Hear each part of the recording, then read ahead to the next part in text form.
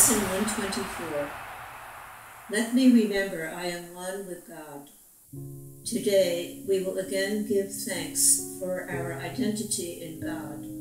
Our home is safe, protection guaranteed in all we do, power and strength available to us in all our undertakings.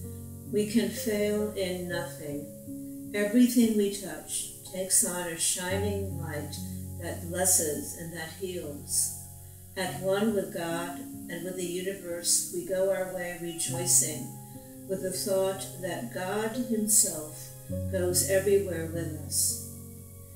How holy are our minds, and everything we see reflects the holiness within the mind at one with God and with itself. How easily do errors disappear and death give place to everlasting life. Our shining footprints point the way to truth, for God is our companion as we walk the world a little while. And those who come to follow us will recognize the way, because the light we carry stays behind, yet still remains with us as we walk on. What we receive is our eternal gift to those who follow after and to those who went before or stayed with us a while. And God, who loves us with the equal love in which we were created, smiles on us and offers us the happiness we gave. Today, we will not doubt His love for us, nor question His protection and His care. No meaningless anxieties can come between our faith and our awareness of His presence. We are one with Him today in recognition and remembrance.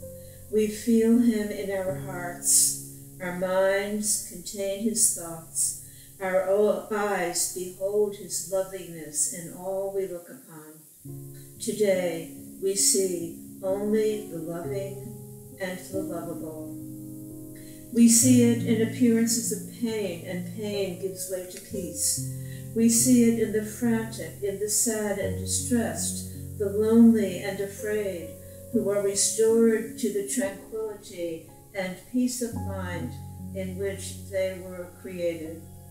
And we see it in the dying and the dead as well, restoring them to life. All this we see because we saw it first within ourselves.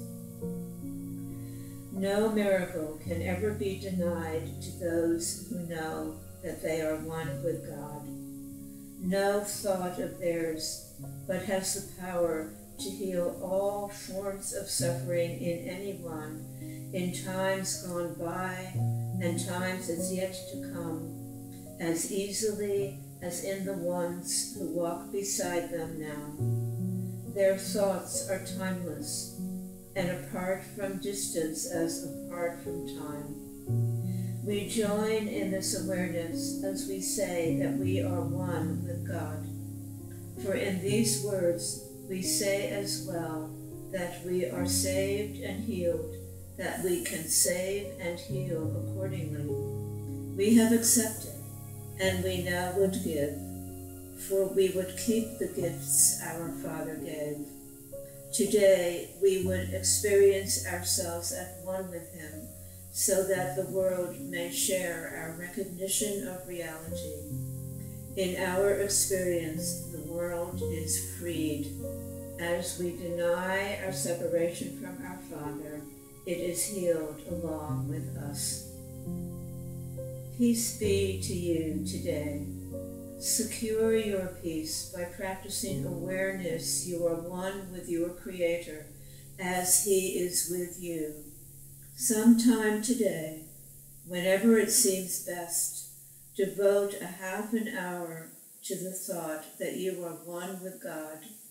This is our first attempt at an extended period for which we give no rules nor special words to guide your meditation. We will trust God's voice to speak as He sees fit today, certain He will not fail. Abide with him this half an hour. We will do the rest. Your benefit will not be less if you believe that nothing happens. You may not be ready to accept the gain today, yet sometime, somewhere, it will come to you, nor will you fail to recognize it when it dawns with certainty upon your mind. This half an hour will be framed in gold, with every minute like a diamond set around the mirror that this exercise will offer you, and you will see Christ's face upon it in reflection of your own. Perhaps today, perhaps tomorrow, you will see your own transfiguration in the glass this holy half an hour will hold out to you to look upon yourself. When you are ready, you will find it there within your mind and waiting to be found. You will remember then the thought to which you gave this half an hour, thankfully aware no time was ever better spent. Perhaps today, perhaps tomorrow, you will look into this glass and understand the sinless light you see belongs to you. The loveliness you look on is your own.